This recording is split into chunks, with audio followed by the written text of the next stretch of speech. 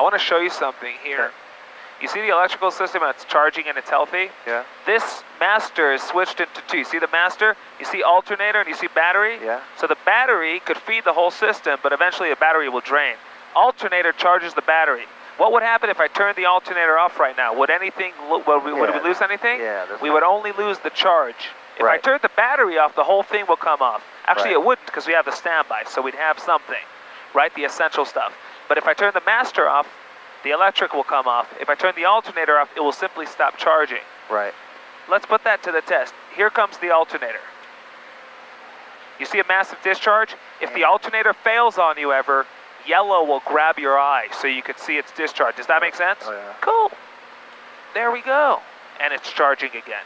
So I want you to know what those buttons do. There's alternator side and there's the battery side. Make sense? Yeah. And then that discharge looks just like it did. Easy? Good.